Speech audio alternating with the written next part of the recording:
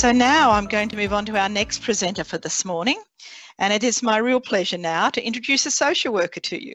And I am thrilled to introduce our next speaker, which is Miss Isabella Kristo, whose presentation is about understanding the mental health outcomes of stroke survivors with aphasia. Isabel has been employed at Royal Prince Alfred Hospital for the last 5 years as a clinical social worker in their stroke team. She recently completed a master's in social work counselling, and that was in 2020. The focus of her master's research was that of the impact of aphasia on stroke survivors. She looked at the mental health outcomes and looked at developing a screening tool for these outcomes and also developing care strategies for clinicians to implement in their practice.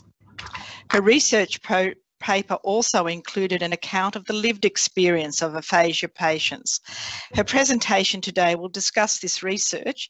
Please join with me in welcoming Isabella today. Welcome, Isabel. Thank you, Michelle. Thank you for this opportunity to present today regarding understanding the mental health outcomes of stroke survivors with aphasia. It is so great to be here with you all. I have been employed at the Royal Prince Alfred Hospital for the last 5 years in the role of clinical social worker, in which I provide mood screening and clinical support, including counselling for stroke patients and their families and carers. Before this, I worked in the acute team at the Prince of Wales Hospital for 7 years. In addition, I too have personally been affected by stroke. My father suffered from global aphasia and passed away during the post-stroke rehabilitation stage when I was 17. It was at this time that I saw firsthand my father's natural glow disappear. As a loved one, I formed my first understanding of how aphasia affects an individual's psychological well-being. Today, my presentation will discuss aphasic stroke survivors' mental health outcomes, screening for these outcomes and care strategies, as well as provide an account of the lived experiences of aphasic stroke survivors. Understanding the relationship between post-stroke aphasia and mental health outcomes is essential for developing comprehensive treatment strategies and designing appropriate long-term care according to aphasic stroke survivors' needs. This presentation showcases the research I undertook in 2020 at UNSW, in which I reviewed current literature pertaining to the mental health outcomes of aphasic stroke survivors. I researched how best to mood screen for these outcomes and gained a greater understanding of the lived experiences of aphasic stroke patients to achieve further insight into appropriate pathways to provide support to this cohort in an acute setting. Mood screening. Mood screening assessments are usually in the form of a checklist or questionnaire. Other formats can include observation, interview, family or carer interview, and self-administered. They provide information regarding a patient's mood and identify potential mental health problems. However, no gold standard screening instrument currently exists to mood screen aphasic patients. When I use the terminology gold standard, I'm referring to the instrument not being thoroughly tested as yet. Clinicians typically use mood screening instruments with a patient early post-stroke to help focus on potential disorders. In some situations, the patient may not recognize the symptoms and disorders they are experiencing. Importantly, the score from any mood screening instrument should be used to inform treatment, but should not be solely considered for diagnosing mood problems. Through my practice as a social worker, I am aware of the knowledge gaps of mood screening and psychological care for aphasic stroke patients in acute settings. These exist due to a lack of knowledge and uncertainty regarding appropriate mood screening instruments and when and where this should occur. As a result, I reached out to other stroke acute and rehabilitation hospitals to determine the screening instruments they were using, which MD team member was mood screening, and at what time point post-stroke. And when I refer to the words, the acronym MDT, I'm referring to the multidisciplinary team members, a group of specialists caring for the patient. The aims of the research. I found inconsistencies within the health network regarding which mood screening instruments were perceived to be the most reliable for aphasic stroke patients, which stroke MDT member performed mood screening and psychological support, if any, and when this would occur between acute and subacute care, such as a rehabilitation setting. These inconsistencies prompted me to establish my research, and thus I conducted a literature review of peer-reviewed journals in which I synthesized empirical literature, which is literature that is based on observation and measurement regarding the mental health outcomes of aphasic stroke patients. I investigated the most reliable current mood screening practices, mood screening roles and responsibilities, and the lived experiences of mental health for aphasic stroke survivors. Crucially, identifying mental health outcomes will be ineffective if a psychological care pathway is not implemented post-mood screening. Therefore, this review offered critical insights to assist stroke MDT members and provided the foundation for a clear policy and pathway to be established. The aim of my study was to provide valuable research that could be used to develop a blueprint within the New South Wales health system and implement it in my own practice. During this presentation, I'll explain my literature review findings and my recommendations for the future. I'll break down key terms and concepts that are relevant to this research area. An important note to reflect on throughout this presentation is that through my lens as a social worker, I engage with my patients through a biopsychosocial model, which synthesizes both the medical and the social models. Stroke and aphasia. Stroke is the leading cause of disability globally.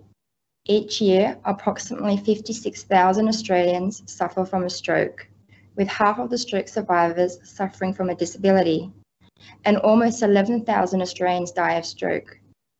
Recent advances in stroke treatment have greatly improved survival rates. However, a high prevalence of stroke-induced disability remains. In Australia alone, post-stroke care involved an estimated $6.2 billion in 2020. Stroke-based disabilities or deficiencies such as aphasia often cause poor mental health and psychological issues. Aphasia is an acquired language disorder regarding the loss or impairment of interpreting and formulating language. It is a common stroke-induced disability with an approximate incidence of 30%. The sudden and dramatic onset of post-stroke aphasia majorly disrupts everyday life and affects the quality of life. Mental health. In addition, the social impact of post-stroke aphasia is persistent and has a significant lasting effect. Communication is central to all aspects of human life, and thus, the onset of post-stroke aphasia causes emotional distress and poor mental health outcomes, impacting the survivor's recovery and response to rehabilitation. Mood screening is an effective means to identify psychosocial problems or mental health outcomes and inform intervention to improve quality of life. Adopting best practices of acute care post-stroke has the potential to avert thousands of stroke-induced disability cases, or reduce the onset or decrease the level of mental health issues. If patients are neither assessed nor mood screened, psychosocial problems can go undetected. When shaping my research, I identified several barriers to understanding the mental health outcomes for aphasic patients following a stroke. MDT members and health professionals may be unaware of the mental health concerns and assessment methods due to a lack of tailored training. Resources and education. In addition, due to a lack of resources and established pathways, various health professionals are unskilled in conducting mood screening and providing psychological care. There may be inconsistency across the MDT in assigning roles and responsibilities in assessment and psychosocial support. Further, there are no gold standard screening instruments for depression and anxiety in aphasic patients. Within the literature review, several mental health outcomes were identified. Most commonly, depression, including major and subthreshold depression, anxiety, psychosis, distress, apathy, PTSD, and suicidal ideation. These will now be discussed in further detail.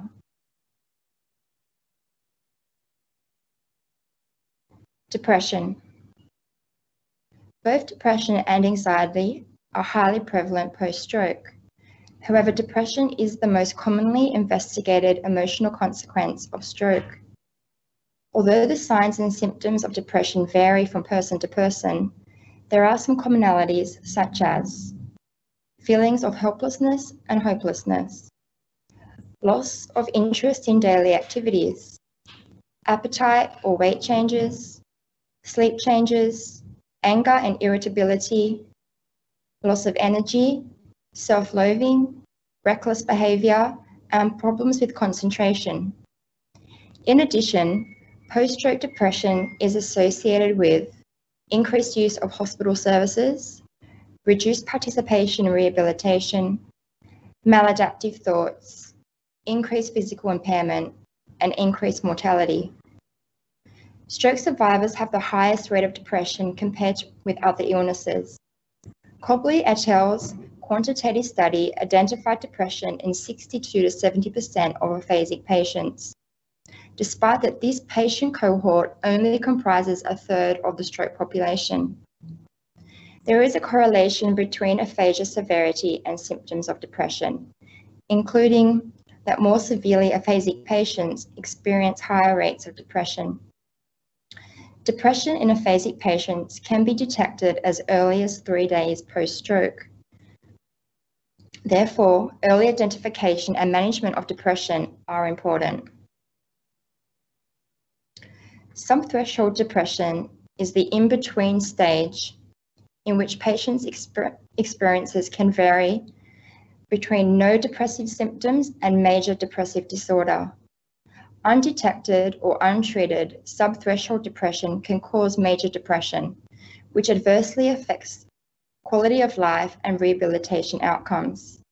Ashay et al.'s quantitative study found that 60% of patients had subthreshold depression at admission in the acute stroke unit, followed by 38% at discharge and 34% at 6 months post-acute care.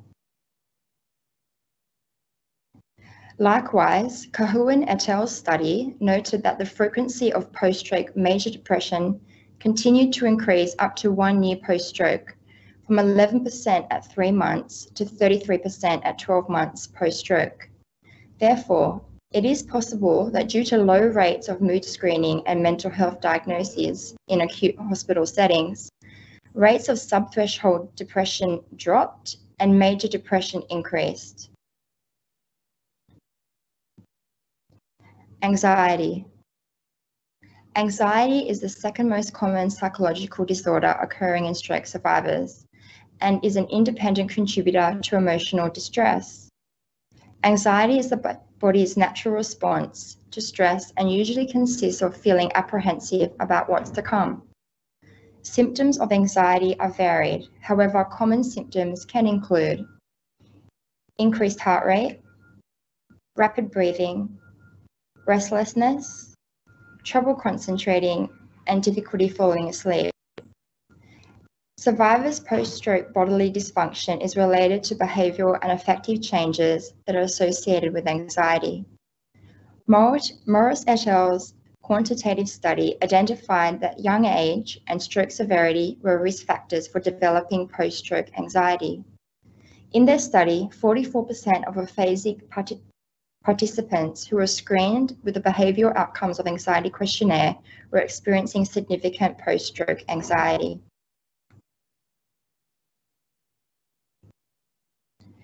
Distress and apathy.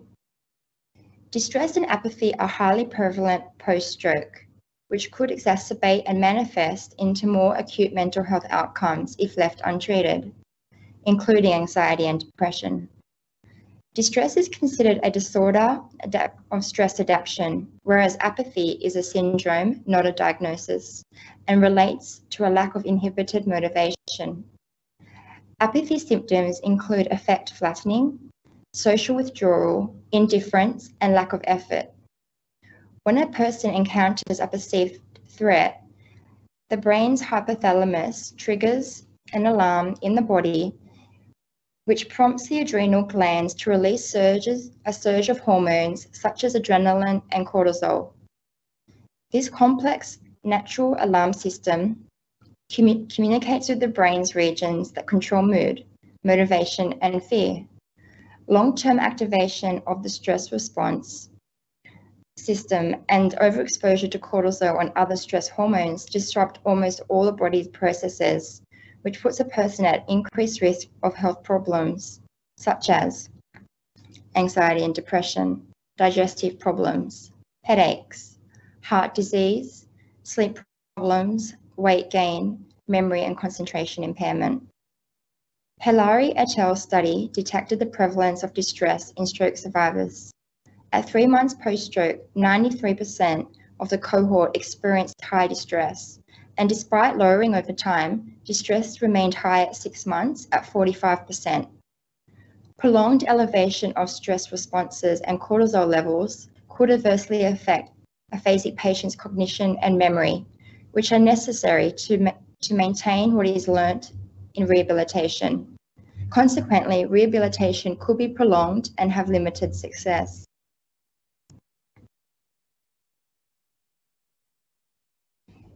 PTSD, psychosis, and suicidal ideation.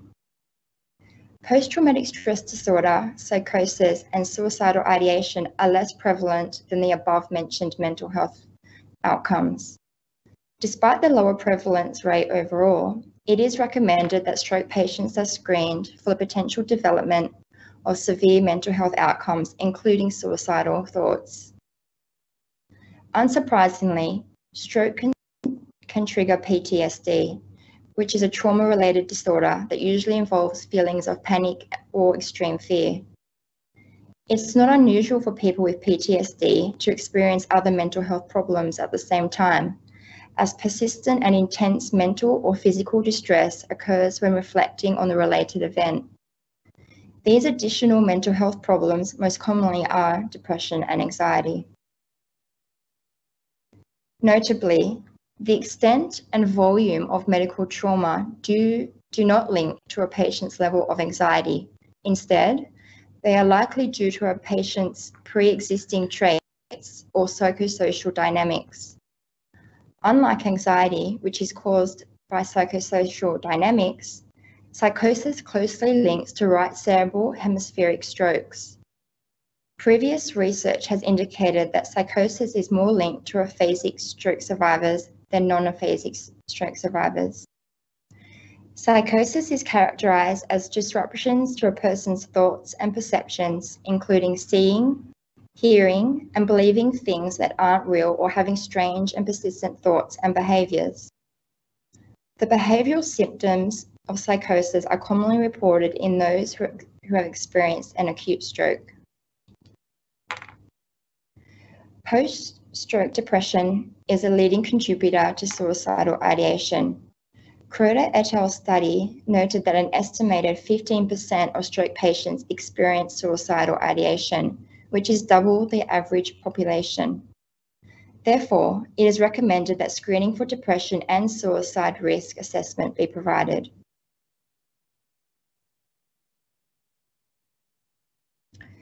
Lived experiences. Although mental health outcomes are highly prevalent in stroke survivors, I found that few sources in the literature review reported on the lived experiences of stroke survivors in terms of their mental health and dual diagnosis of stroke and aphasia. The limited availability of sources on this topic aligns with evidence that aphasic stroke survivors are typically excluded from stroke-based research due to their assumed communication difficulties. Barker et al.'s qualitative study found that when aphasic stroke survivors were screened by a health professional, all self-reported negative mood changes and trauma stemming from their aphasic condition. Many described feelings of hopelessness and loneliness, and one patient shared feelings of suicidal ideation at their lowest point mentally. Likewise, Ray and Clark's study identified that post-stroke communication difficulties prompted negative self-perception, and aphasic patients felt an overall sense of substantial loss. Regarding communication problems, studies that interviewed aphasic patients noted that patients felt that there was a lack of onward privacy to conduct mood screening and clinical interviews comfortably. Of concern, several studies ascertained that low mood led to social isolation, which further reduced aphasic patients' likelihood of asking for support post-acute care.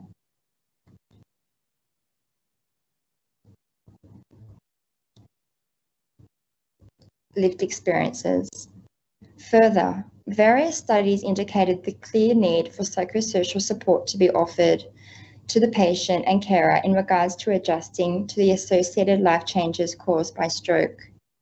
A lack of training and support for aphasic stroke patients' families during acute care is detrimental, because families may be unskilled in coping with their carer responsibilities, which can consequently create a negative and tense relationship between the stroke patient and their carer.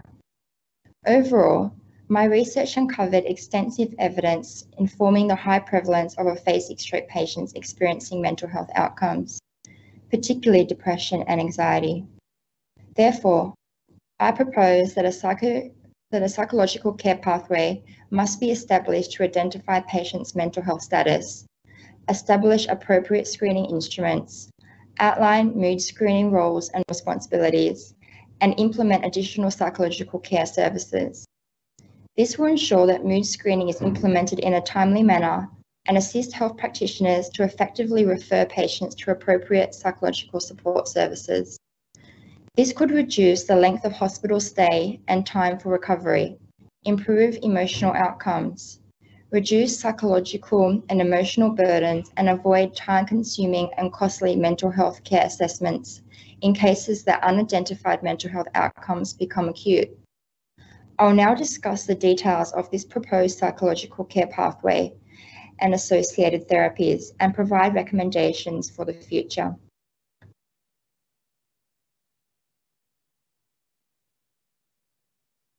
Psychological care pathways. Crucially, identifying mental health outcomes will be ineffective if a psychological care pathway is not implemented post-mood screening, particularly when patient scores indicate serious mental health issues. A clear policy and pathway must be established to recognise and assess cognitive and emotional needs, which would identify the step levels of care, most appropriate mood screening instruments, resources required, and best timing. It is recommended that mood assessment be embedded into practice, which would follow the Stroke Foundation's clinical guidelines for stroke management. Tailored training is beneficial for mental health specialists regarding the most appropriate screening instruments and mental health outcomes for stroke patients. Post-stroke mood assessment pathways are recommended to be implemented through clinically validated instruments that screen stroke patients for depression and anxiety.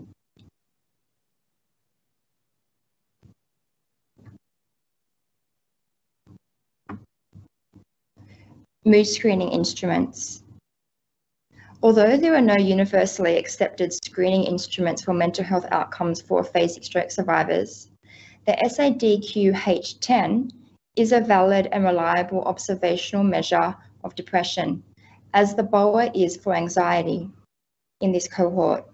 Therefore, concurrent use of the SADQH10 and the BOA is advised to effectively detect other mental health outcomes. The SADQH10 and the BOA. The SADQH10 is a 10-item observational instrument recommended for assessing depression. It correlates closely with the HADS, which is the universally accepted instrument used to assess depression in non-aphasic stroke patients.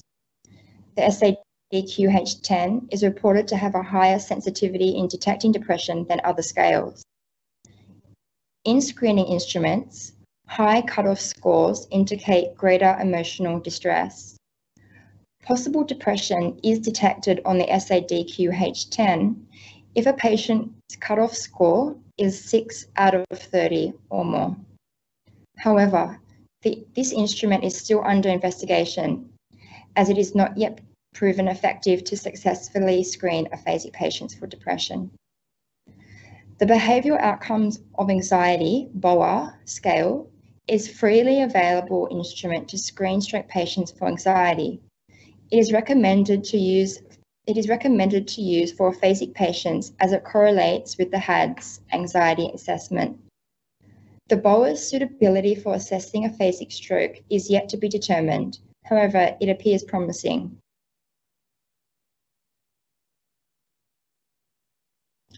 The VAMS. In light of the importance of self-autonomy and self-determination, two concepts that are upheld by social workers and the stroke community, I examined the feasibility of alternative screening measures for aphasic patients. Self-reporting screening measures that use pictures rather than words to reduce language dependence may be a viable option for some aphasic patients. Patients are empowered through self-reporting because their behaviours do not always correspond with their internal mood state. The Visual Analog Mood Scales, VAMS, is a self-administered screening instrument that incorporates both word labels and schematic faces to anchor each end of a 10-centimetre vertical line, whereby respondents mark the extent to which they experience mood states. The statistically significant correlation between the SADQH10 and the VAMS supports the validity of the VAMS.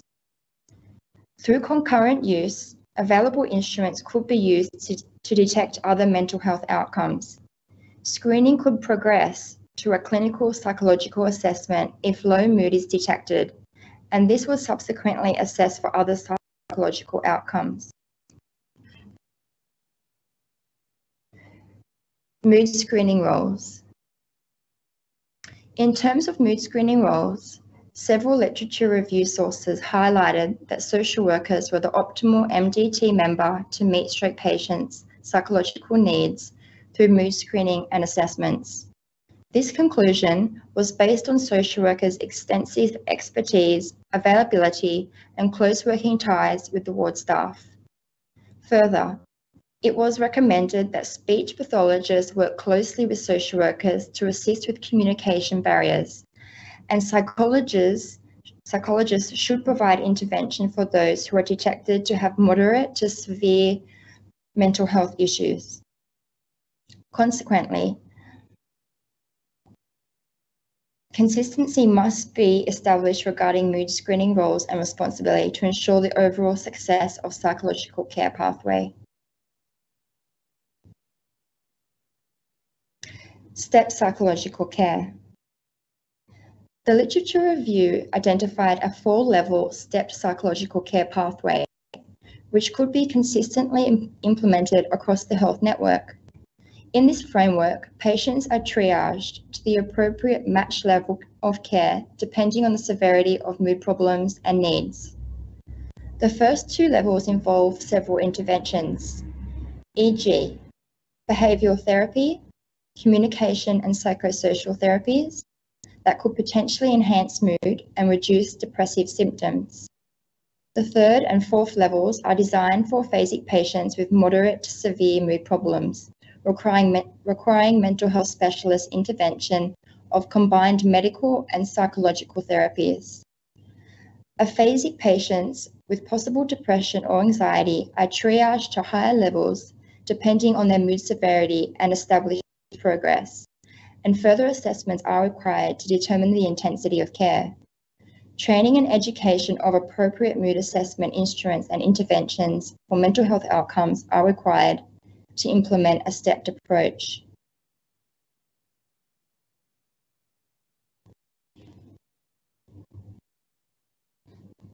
Cognitive behavioural therapy. Moreover, it is worth considering the role of psychotherapeutic approaches, including patient and family-focused psychological care. In terms of psychosocial frameworks, modified applications of talk-based therapies, e.g., cognitive behavioural therapy, CBT, should be considered. CBT is a psychosocial intervention known to be both efficient and cost-effective. Under the CBT model, a therapist engages collaboratively with a patient to help them detect and modify automatic thoughts and schemas, especially those associated with emotional symptoms such as depression, anxiety, or anger. It is an evidence-based treatment that focuses on addressing thoughts and behaviours and helps people become and stay healthy.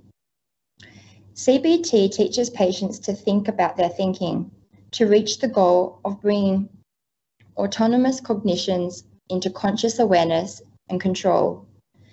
CBT emphasises collaboration and active participation, thereby aiming to prevent relapse. CBT can effectively decrease anxiety and social avoidance and increase engagement in everyday speaking situations for individuals suffering from language impairment. The principles of CBT models are widely used in clinical psychology, psychiatry, mental health counselling, and rehabilitation counselling. Its components include cognitive restructuring, behavioural experiments, and attentional training. A goal of CBT could be to reduce the effects of post-stroke aphasia by helping aphasic stroke patients use their remaining abilities, restore language abilities as much as possible, and learn other ways of communicating. Behavioural activation, a CBT component, could be effective for aphasic stroke patients by engaging them in social connections and general life activities. Behavioural activation helps the individual understand how behaviours influence emotions. It is based on the behavioural model of depression, in which depression is believed to result from a lack of response-contingent positive reinforcement. Positive reinforcement is dependent on a person's actions, and a reduction in activity can lead to a loss of reinforcement. Therefore, behavioural activation aims to improve mood by increasing the time people spend doing activities they enjoy.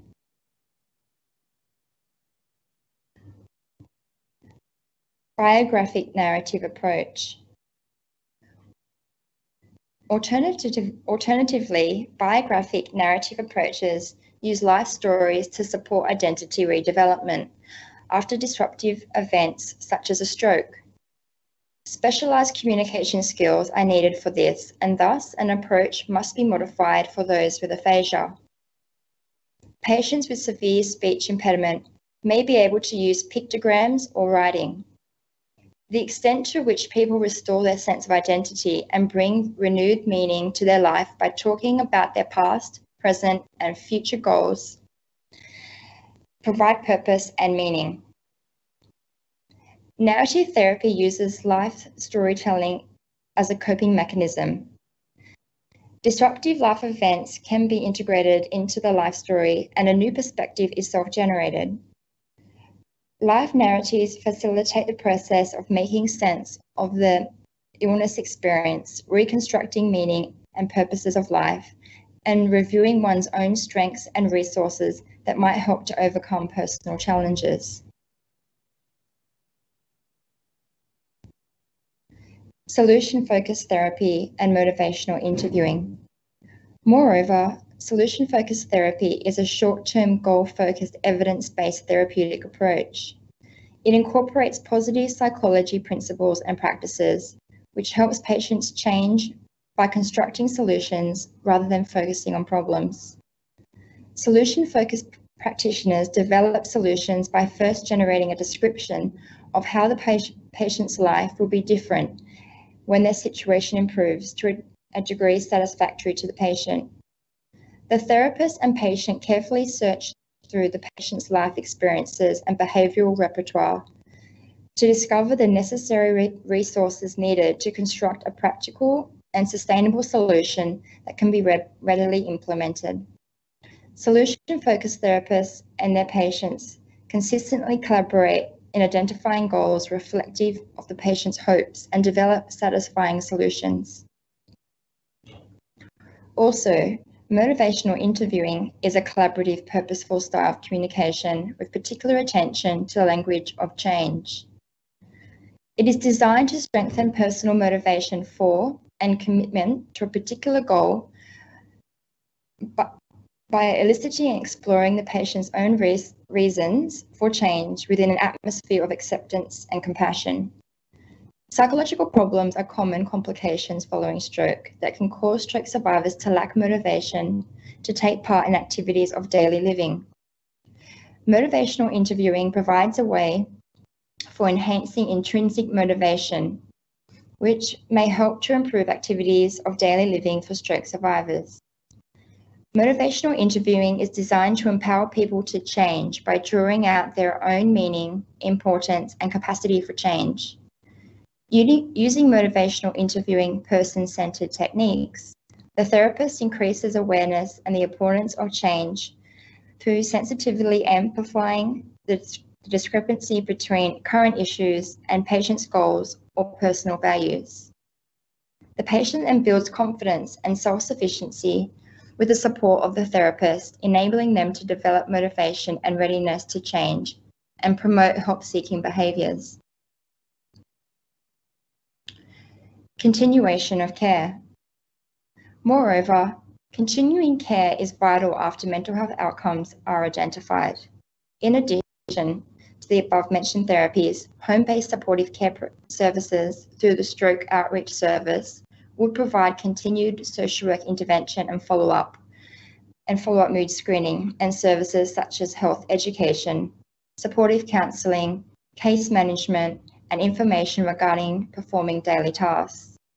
These services are beneficial for stroke survivors and allow opportunity for linking to long-term support if required.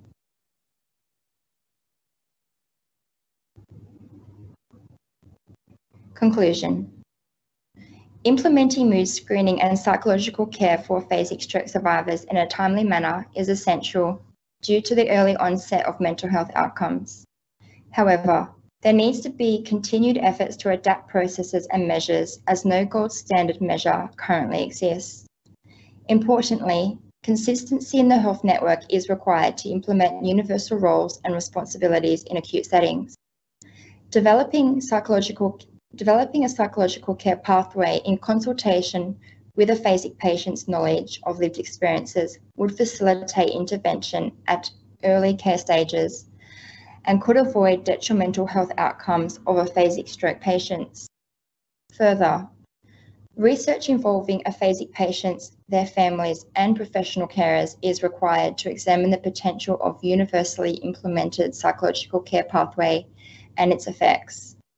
In doing so, stroke health professionals could effectively screen and treat the mental health outcomes in aphasic stroke patients. Neglecting to do so would result in continued consequences, both economically and socially, of poor mental health being undetected. Based on this research, over the next few months at the Royal Prince Alfred Hospital, I'll be working with a master's student from Sydney University, who I will be supervising, to create a manual that will direct on how to use the most reliable mood screening instruments for aphasic patients and establish a pathway to include mood screening into routine practice. It is hoped that the findings of my research will encourage further conversation on this topic, plant a seed for future research, and further policy and procedures are put in place to ensure high quality psychosocial care for stroke patients with aphasia who are treated in acute care settings. Thank you for listening to my presentation. I hope that the information I presented to you today has been useful and will be of benefit. Thank you. It's an honour. Thanks very much, Isabella. That was wonderful, love.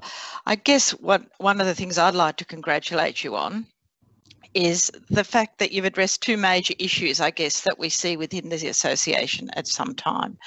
And that basically comes down to both aphasia, because we see that as a very researched area, and also a very under resourced area in terms of the care given. The other thing I'd like to address with you is the whole issue of social and psychological support given in both our acute and rehab hospitals, because it's very limited, really, I guess. And one of the things that we at the association hear all the time is, I never met a social worker while I was in hospital, or one was not available.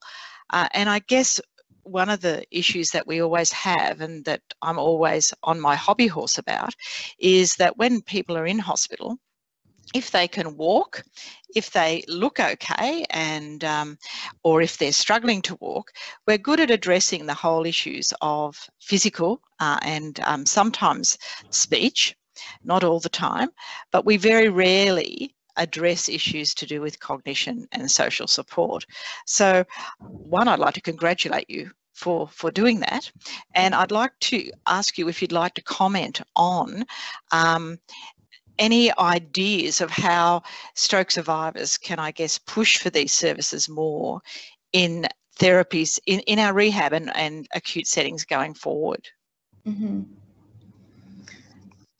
I certainly have heard those, being part of the groups that you run, and hearing feedback from certain events that I've been to, that many stroke survivors in the community are reporting that they never got to speak to a social worker and felt quite distressed quite soon, if not immediately, during their time of admission. And then that exacerbated into the future. And in approaching many of the stroke units in the Sydney region and the Greater Sydney region, I was quite surprised that many of the hospitals were not providing mood screening at all to their stroke patients. And as we know, there is that guideline that we are to follow, which is the present guideline, is that if poor mood is detected, that mood screening should occur. I guess the issue becomes whether or not people are detecting the low mood, and everybody in a stroke unit or even in a rehab is quite busy, and it's difficult to, I guess, ignore the symptoms, which I guess you are very well trained to pick up. And that's why I believe very much so that a universal pathway is a way forward, where any stroke unit, as well as the rehabilitation facilities, have a guideline where when they're first admitted, that the nurse or the person, the treating doctor, the treating team, they are certainly looking out for signs of distress and asking the questions right from the beginning. How are you in this moment? Do you have any concerns about your psychological well-being, etc.? And then making sure that then that path is followed of referring to the social worker. And I feel very lucky to work at RPA because we do have those measures in place where each week I'm referred, blanket referral to all stroke patients. And then I can also follow them out in the community if there's 20 hours assigned at the moment at RPA. If they fall out of my time, then I can follow them up in the following weeks. But certainly I think the way forward is having a pathway where there is education for staff about the risk of mental health outcomes, and ensuring that carers are receiving support as well. and that they're not being discharged to both, rehabilitation settings or the community without receiving some type of check-in or intervention with a social worker that is making sure that they receive psychosocial education about the risk of their loved one being at very high risk of having outcome, and also themselves to be checking in on themselves. How are you faring being the carer of this person? It's not only traumatic for the patient, the survivor, it also can be quite traumatic for the carer and their family. Indeed. Indeed. Just a couple of questions online. The first one is, does having half a tablet of Prozac help improve speech and memory for somebody with aphasia? So I'm not a psychiatrist in regards to, I don't prescribe medication. My role on the ward is that if a patient appears to be highly distressed and does score highly on a mood screen instrument, I request for the medical team to refer to psychiatry or psychology, and it is their determination with their own assessments whether a patient is put on a particular antidepressant or endone, etc. What you can do is speak to your GP, and they would be able to advise you and give you some answers. Or if you already have a psychiatrist or psychologist you engage with, you could also ask them these questions in regards to pharmaceutical intervention. Okay, excellent. Thanks, love. And there's one here that I can't read the full amount of because there's something blocking my screen, but I think I can get the gist of it. Where somebody's saying that they know there's a significant link between neuroplasticity and time, and I guess motor learning relearning is strongly affected by mood, and therefore the sort of therapies that you're suggesting would be quite important for somebody to receive these in order to improve their overall recovery from stroke. Mm-hmm. So we know in particular those who have stroke in the hippocampus area of the brain is able to rejuvenate and relearn, and it is very important to, and we talked about this, the CBT, to engage and to not isolate yourself, and to reach out to certain services and programs that will help you to regain the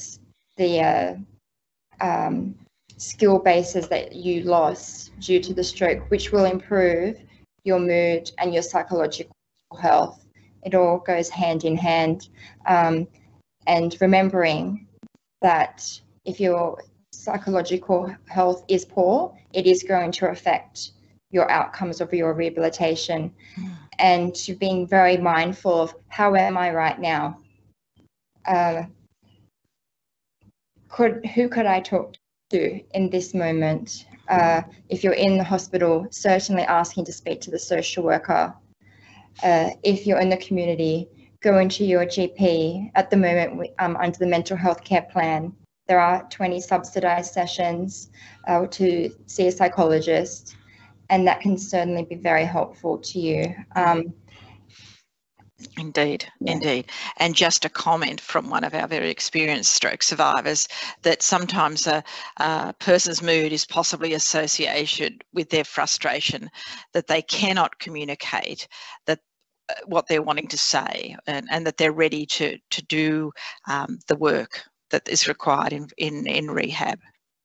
Yes, and I certainly engaged in this research because I recognise this frustration of people talking over you over the bed, or not involving you in a care plan because you're not able to communicate in that moment. And these instruments are extremely important to be aware of and know how to use them, because many people, their agenda is to try and regain their speaking ability, or to even if it doesn't ever regain to the level that it was prior to the stroke, is to have the best life forward.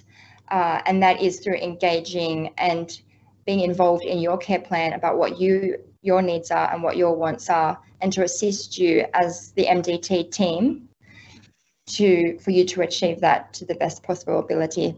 So I certainly do hope that these instruments become more well known and known how to be used. And I'm going to be doing some in-services over the next few months at different hospitals, and that will be quite helpful to them as well. Excellent. Well, we'll look forward to that actually going forward, Isabella. And that does bring us to the end of your time, unfortunately. But I really would like to thank you for coming along and presenting to us today. But more importantly, I would like to thank you for the interest that you take in stroke survivors, and particularly those who have the communication issues post-stroke. And I do look forward to hearing the outcome of your work with your master's student. So thank you very much for joining us today. I really appreciate your time having me. as well. Such a privilege. Thank you so much.